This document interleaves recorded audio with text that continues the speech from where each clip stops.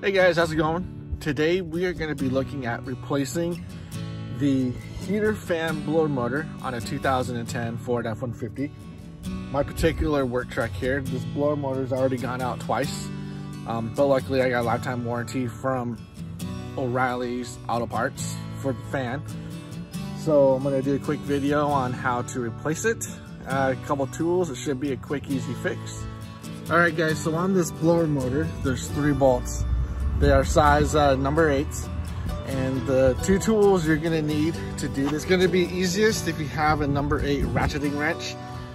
This is used for the very back bolt that sits up against the firewall. There's just not a lot of room for a socket.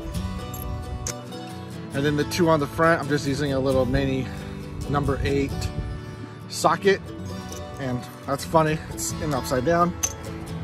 Using a number 8 socket with just a ratchet wrench. These are for the ones up front. Those 2 are pretty easy to access. So let's do it. So here's a video of the heater fan.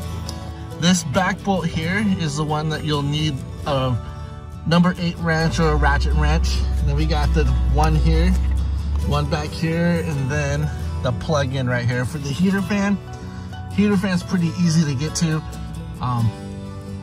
Just sucks laying on your back, but let's get this thing out of here. All right guys, we got the heater fan out.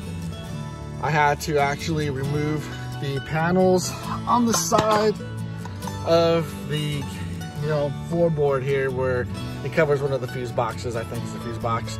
I'm a big guy, and laying sideways crooked on a floorboard doesn't work well with me. I can't bend my arms like fucking Gumby. But the 3 bolts, actually they're screws, but that big.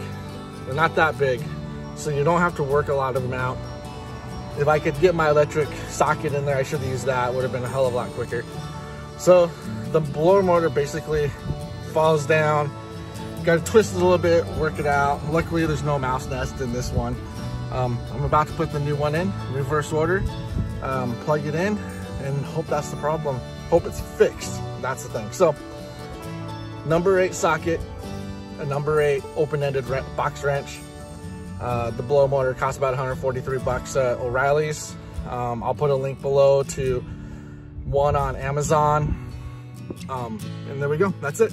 All right guys, thanks for watching. I hope you enjoyed, or hope the video helped you a little bit. My vehicle is a 2010 Ford F150 XLT. Don't know if it makes a difference or not on the other models. I'm not a pro mechanic, but I just wanted to send this video out to help some people. Thanks. Have a good day.